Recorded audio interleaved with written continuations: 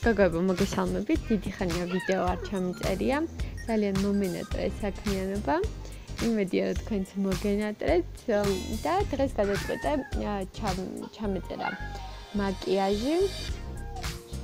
ზაფხულის მაკიაჟი, როცა ძალიან ცხელა და ამ შემთხვევაში მე არასდროს არ ვისვამ ტონალურს და ეს მაკიაჟი სწორედ ამით არის განსაკუთრებული, რომ ის შესრულებულია ტონალურის გარეშე და თუ გაინტერესებთ, თავისებურად დარჩით ჩემთან. როგორც ხედავთ, ცოტათი შევიცვალეთ მის ფერი.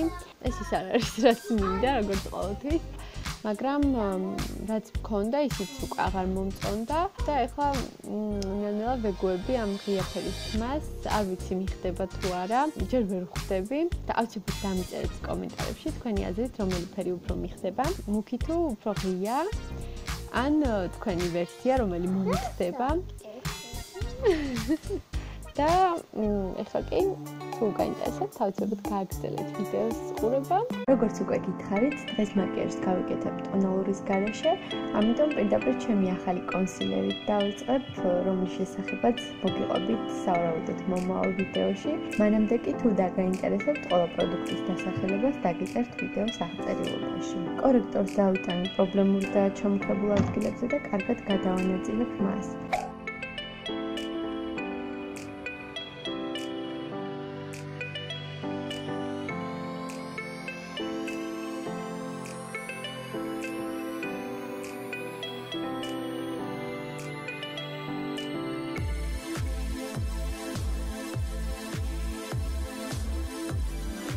შემდეგ გამოვიტანებ სკულპტორს, რამოდენიმე ადგილას და პუდრას, რომელიც დამეხმარება მაკიაჟის დაფიქსირებაში და მის შენარჩუნებაში დღის ბოლომდე.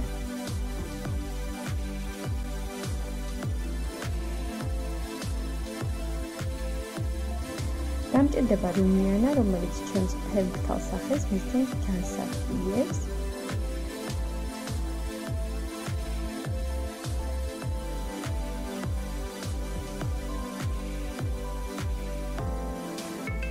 ღია ყავისფერ ჭრილებს დავიტან ზედა ფიქიფელზე და ფუმფულა ფუნჯით გადავანაწილებ კარგად.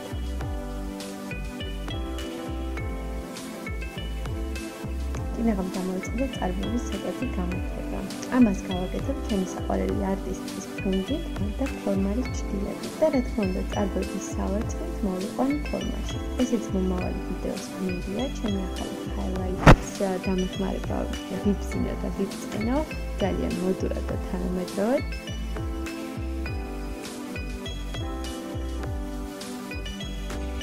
რადგანაც მას აქვს კრემოვანი სტრუქტურა, უფრო ადვილად გადავანაწილებ თითებით.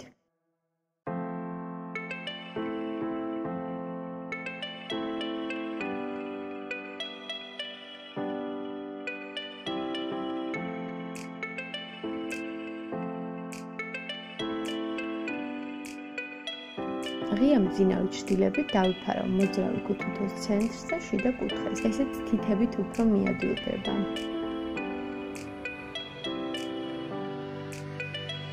შედარებით მუქ ყავისფერ ჭრილს დავიტან კუთხის გარე კუთხეზე.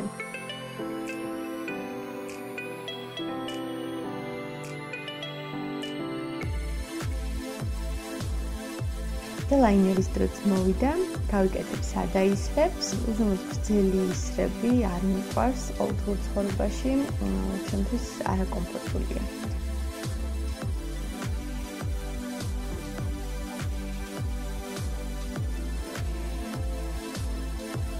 ქვედა საცემლე ხაზზე ვისვამ ყავისფერ ფანქას. ტუშით ცოტათი ავიფრიხავ წამწამებს და ბოლოს საკონტროლო გასროლა. კიდევ ერთხელ შემოვატარებ კონსილერს პრობლემურ ადგილებზე.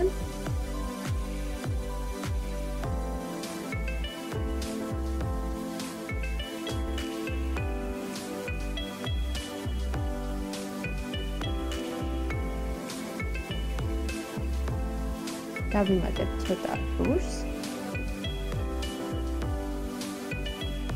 და ბოლოს ტუჩები, ჯერ ვიკეთებ ბუნებრივი ფერის კონტურს.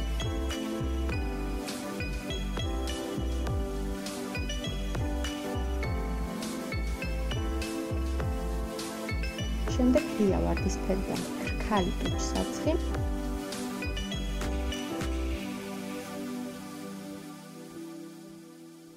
ველოდები მის გაშრობას, რომ კიდევ ერთხელ გადავისვაოდნო მასზე მუქი ფანქარი და გამოკვეთო ტუჩები, რადგან ძალიან ღიაფერი არ მომწონს.